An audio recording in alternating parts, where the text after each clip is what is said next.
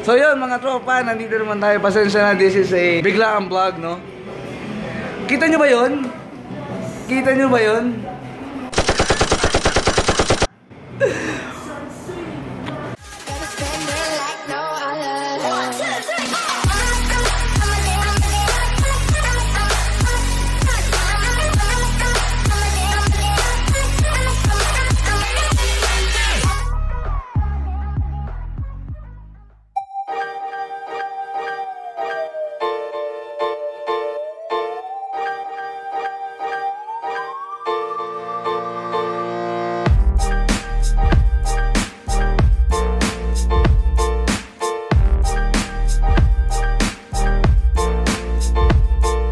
Good morning mga tropa. So now here we are on this video. Alam ko marami sa inyo nag-expect for the next episode of our vlog. Sorry dahil munang video na tong ating i-upload. This video is not about me. This video is about our new equipment dito sa ating channel, Cebu Boy. At sa mga susunod na vlog, we will use this para makakuha ng very nice footage. We will do a quick unboxing of this device. Maybe in the future, we will show you some of the features of this GoPro 7. Let's do it. So, pasensya na pala, we don't have much space dito sa atin. Just like this. I'm doing it with one hand.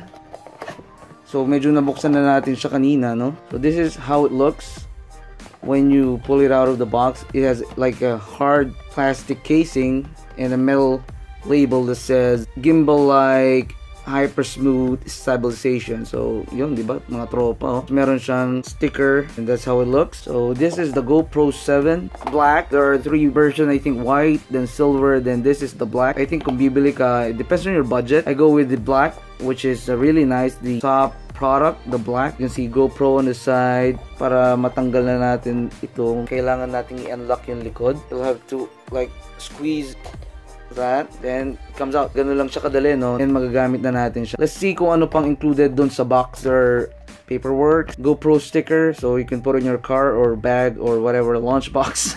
There is this like a manual, step by step, 1, 2, 3. Inside the box we have charging cable. Then we have this mount that you can put in your helmet or car. And we have the little bit curved one. This one is straight. Then of course we have the battery. So this is the first time that I have a GoPro. Before hindi pa natin yan kayang i-afford, but now for the vlog, we'll do it for you guys. So we will shoot most of the vlog using our GoPro 7 black. As you can see, there is a text there that says black 7. So let's see kung kano ito kaganda. And according to review, this is the best GoPro ever. So let's see. Meron siyang LCD display sa harap. Buksan natin para makita nyo talaga yung camera. So there you go. Pag natanggal na siya, lift it, push the GoPro out. Ito yung casing niya. May sticker. So tanggalin natin yung sticker. Check ko muna, turtle. Then this is the GoPro 7 black. The first time na magkaroon si Cebu Boy ng ganitong klaseng equipment. So when you see the box, nakalagay dito yung mga features niya eh. 12 megapixel camera, 4K, 60 frames per second I think, if I'm right, no? Waterproof, 33 feet or 10 meters. Meron tong voice activation na pwede siya mag-on using your voice, di ba? Napaka high-tech. Touchscreen, 8 times, slow motion, may GPS. Ito yung pinaka the best na feature na nakita ko sa kanya based on sa mga review is yung hyper smooth. Kung napapansin nyo mga tropa, dahil ang gamit natin ay phone camera lang in doing our vlog, wala siyang hyper smooth. Kahit nga hindi hyper smooth, wala eh. So, medyo shaky yung ating footage. Kaya, I think this one will be nice. Then, it has a live streaming. I think it will be nice if we can live stream in our future vlog, di ba? Nakakabilib talaga, casing pa lang, no? Yan yung nagpamahal sa kanya. Para siyang very protected. So, as you can see, sarap. May sticker, GoPro Hero 7 Black. Hawak lang natin sa kamay natin. So, tingnan natin kung shaky ba siya or hindi. This is a normal walk, no? Going to McDonald's, and I'll try to run a little bit.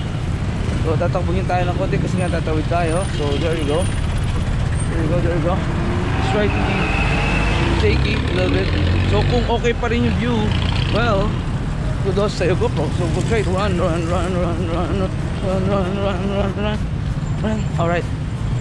So yun, tumakbo na tayo, no? Tingnan natin kung okay talaga itong hyper stabilization nitong GoPro 7, di ba? Sana okay. So still, let's see. Okay, so we're now at McDonald's. So kung smooth pa rin siya, ayos, di ba?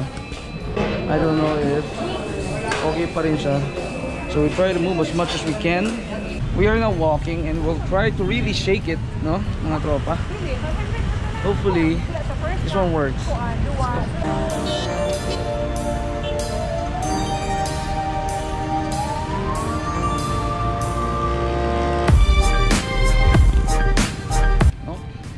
So it's a good test for this brand new GoPro 7 Black.